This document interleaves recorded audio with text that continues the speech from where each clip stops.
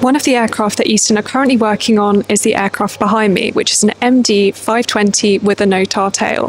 The NOTAR tail is actually really interesting and can be a lot safer to operate depending on what operation you're doing. So the aircraft behind me was actually a sheriff aircraft in the US and doing a lot of work in confined areas with people. This is where the NOTAR tail really wins out. Let's go and learn more. The splitter gear is controlled by the pedals and increases the amount of air being directed from the main rotor transmission down into the NOTAR tail boom by changing the pitch of the fan, controlled by the pedals. The air in the hollow NOTAR tail boom creates a coanda effect. The air is forced out of the coanda slots and the air wraps around the outside of the boom, which counteracts the torque created by the main rotors and keeps the aircraft stable. The pedals are linked to the thruster cone at the end of the tail with rods and cables.